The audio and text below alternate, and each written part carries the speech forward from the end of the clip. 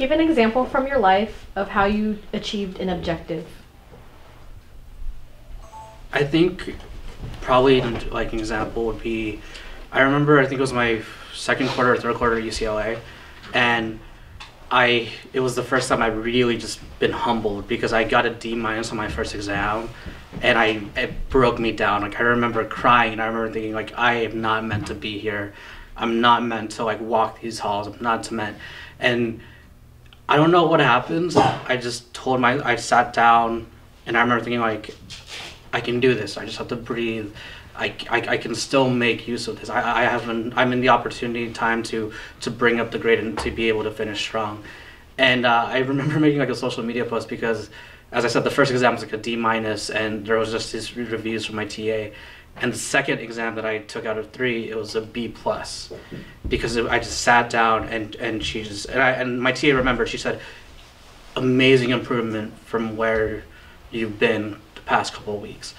And it's just one of those things where, I don't know, I never was the type of person, I'm not the smartest person in the world, but I knew that I had to prove myself before anything else. Like, if I was going to leave that campus without a degree, I was going to leave on my own terms because I wanted to leave. That was pretty much how I set the objective, and I got it. Wow. What happens when you think you are going to fail and you actually succeed? Privately, I try and find like a moment to myself, and I just like laugh out of like disbelief, and I just like let out this sigh. But let's say if I'm in like a public area, I have to remain face, and I just have to say, okay, I would say better than I thought, and just be professional. But I will always find like a private moment, and just either in my car or like in the men's room, and just sigh and like kind of laugh, because it kind of sounds a little like a hysterical laughter, so I don't want people to freak out. So those would be the moments of after, like, if I expect a failure, but then I succeed. So why is creative expression important to you? I think because it makes life worth living, in my opinion, because we have our cut and dry creative types, obviously, like the actors, the directors, whatever have you. But I've done office jobs before, and I've had coworkers that had a creative touch. Like, they added their own like little touch to this like rigid, and you can see a sparkle in their eye, and you can see that like that's why they go to work, and that's why they do those things. So I think that's why creative expression is very important on any level. Just it adds the reason to live and the reason to continue on. Give an example of an obstacle that you've experienced. How did you overcome this obstacle? I think honestly a personal obstacle was just being kind of being confirmed that like I did have something that wasn't necessarily like normal, so to speak. Like I knew I was always like just full of energy at certain points and down, and I knew, so like I eventually, I mean, I'm an open book, and the reason why I talk about it is because I want people to talk about stuff. And so when I was diagnosed with bipolar disorder, that's when I said, okay, this is the obstacle. I can either suppress it, because I've been taught to suppress things, I've been taught to keep things quiet. But then I said, no, this is the obstacle. I'm not on this world, or I'm not still living just to suppress things and to keep people and feel that they have something to be ashamed of. So I've definitely like opened up discussions. I've talked to people who are in pharmaceutical school right now because they wanted to know how certain medications react to certain people. And I've talked to people who have gone to counseling because of how my story is with them, like my stories with counseling, and say it helps. So I think that's the obstacle. Like I have to be able to swallow my pill and say, this is part of my identity, but it's not my identity. It's part of it, but it's never going to define me. So I think that's what the obstacle that, and people, and the worst part is people are like, oh, you're such a hero. And I'm like, no, I'm human. I'm human. We all have our certain things, and I'm just very open to whoever wants to hear it. So I think that's the obstacle that I went over. Like once I got the obstacle over myself, over that shame, over that, I don't want to. So that's pretty much it. List the things that you bring to the table that define your uniqueness. I think the number one factor will be my versatility, and that just isn't limited towards the types of roles I can play, but just the fact that I can literally converse with anyone and have a natural rapport with them. And honestly, I just think it's just being a nice person and listening to what they have to say. But I've been told by multiple people from all walks of life saying like, "Oh yeah, you're very easy to talk to," and we told you things that it took us 5 years to tell someone else. So I think just being that type of have that type of versatility, and I think it doesn't necessarily make me unique 100%, but I think it sets me apart from someone else that's like on the road, so to speak. So. What has drawn you to this profession? It honestly makes me feel the most human, and it's just one of those things where, like, because I'm a huge fan of like the film movement, the Italian neorealist, like way back, because the fact that it wasn't about like action heroes or all these magical characters. It's just about people. So with every role, I try and find like the humanity, like, and that's why I like it, because it gives me the option to explore that and say, okay, well, this character is this profession, but how does this character feel about this, or what's this character's family like? It just makes me feel human. And it's kind of interesting to say, but because in reality, not to be too confident or arrogant, but I can apply to multiple positions and get interviews for those, and I've done those jobs, where I had to wear really a suit every day, and it's great for other people, but for me, it takes away my humanity in a way, and not in like, oh, I'm a corporate sellout, but in the sense of like, I need to experience the things that aren't said, and that's why I like this type of business. So. How do you handle rejection or failure? For the most part, I handle it really well. I think of course, the first initial reaction, especially if you wanted something, it hurts. And that's part of life, hurting and missing out, and that's okay.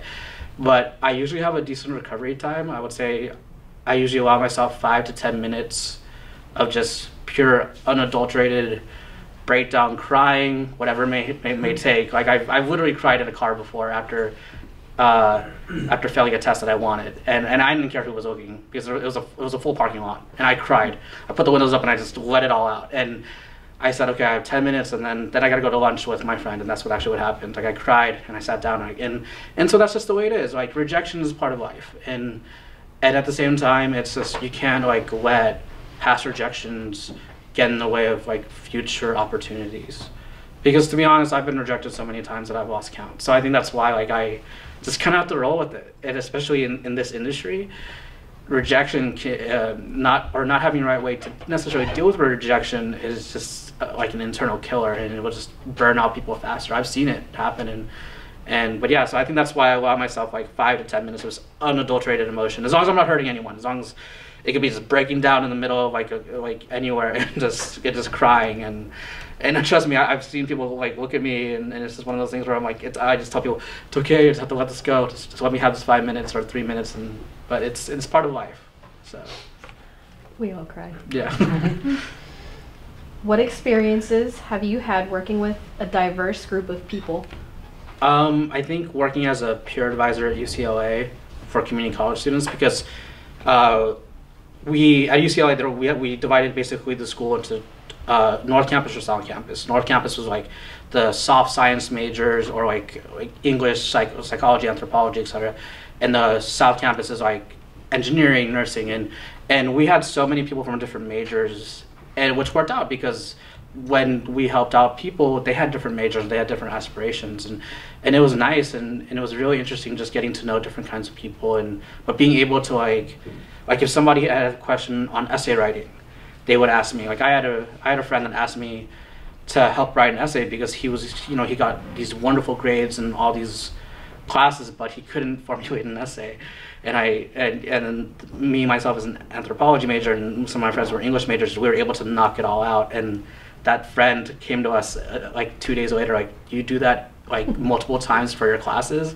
And we're like, yeah. Like it's part of like, and like we could never do that. And then we're like, well, we could never memorize all these parts of the human skull. So it's just helping a group just mutually create that objective is great. A diverse group. It adds more fun to it. It adds like life and extra bonding time. So. What is your favorite TV show or film, and why? My favorite film has been constantly the movie Hitch. And it's such like a, because if you look at it, it's a corny romantic comedy. But I think the reason like why I like it so much is because I've identified with both of the male protagonists at one point in my life. I was sometimes I was like that lovesick guy. At the same time, I've always been that person who has helped other people in that field. So it's just, I think that's why I like it. It's just a very like lighthearted comedy, and there's some truth moments within that script and that deliverance of the acting. So I think that's why I like it a lot. I just keep pictured getting kicked in the head with the on a jet ski right there. Oh, yeah. Where do you see yourself in 10 years? I would like to be happy. That's basically what. But professionally, I would either like to own my own photography studio, and just basically have like a team of photographers that I have, and then just kind of like oversee it, specializing within headshots, because especially it's like how it is for acting and performing. It's just really hard to find a nice venue that you don't have to pay a permit for. So I think that's why.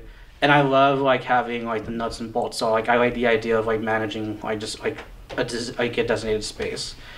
And so hopefully I'll have enough money saved up to basically take care of like all the expenses for that, and just like let everything come to play. Just because I know how happy it is for a photographer to have a place to shoot, and how nice it is for an actor or actress to feel comfortable and to do their headshots, and because when you get that right headshot, it's just right. There's no other way to describe it. So to be able to foster all those happy emotions, not just for me but for other people, that's one thing I would like to do. So. Okay. That's all of our questions that we have. All right. Thank you very much. Thank you.